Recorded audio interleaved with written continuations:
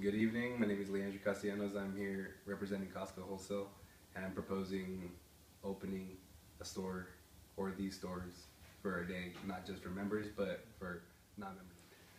I know one might be asking, well, how much would something like this cost? I would predict a budget of at least $1 million, considering that in 1 week, one store alone makes $3 million. And the average cost for the commercial is about 100,000 to 300,000 just for 30 seconds. There would be at least 2 commercials. One when we have everything finalized, and the second one would be when on the month of the event.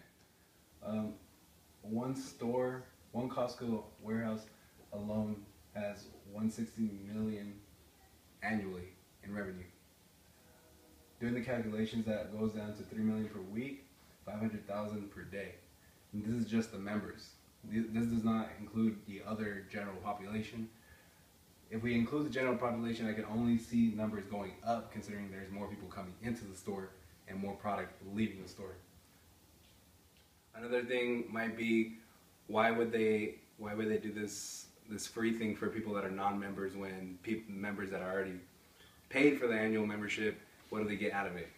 They don't receive any benefits. They basically get cheated out in a sense, because they paid this annual fee and now they're out of luck because they can go one day for free. But the only issue is that they're only giving up one day, considering they have the other 364 days of the year. They can go shop whenever they want.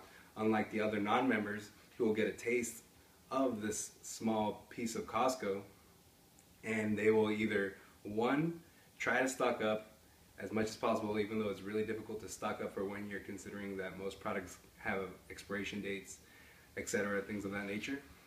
Or 2, they will absolutely love the idea of Costco, and they will invest the money in purchasing a membership, which in turn gives the members lower prices, because that's what they use. The membership fees that they pay lower the prices of everything.